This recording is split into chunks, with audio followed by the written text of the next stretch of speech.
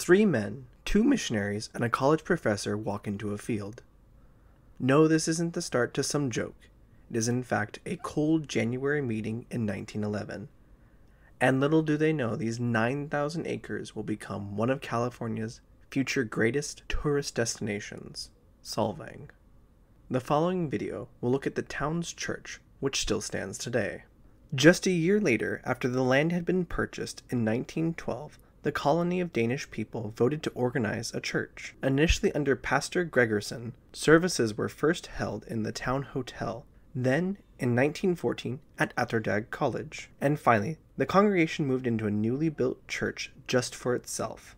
A builder by the name of Skite directed its construction, beginning in September 1927 and officially dedicated on the 8th of July, 1928, 17 years after the purchase of land that would become Solvang. In addition to having newly built building, the church was also able to acquire various wood furniture. Jes Smith, a carpenter from Luck, Wisconsin, had carved a wooden pulpit, baptismal fount, chairs, and various other items for a church in Denmark. When the deal went south, he instead sold it to Bethania in the west.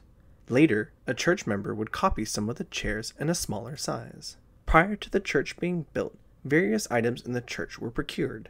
The Danish Lutheran Church in Alden, Minnesota had burned down around 1919. While they sorted out their church, they gifted their statue of Jesus to Bethania. The statue is a copy of the one that is Our Lady in Copenhagen, the Thorvaldsen Christ.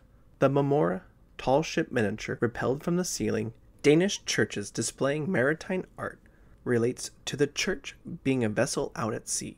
In 1981, after saving for nearly a decade, the Bethania Church was finally able to purchase and install a 1,024 pipe organ. To this day, they are still playable and add to the church's impressive visage.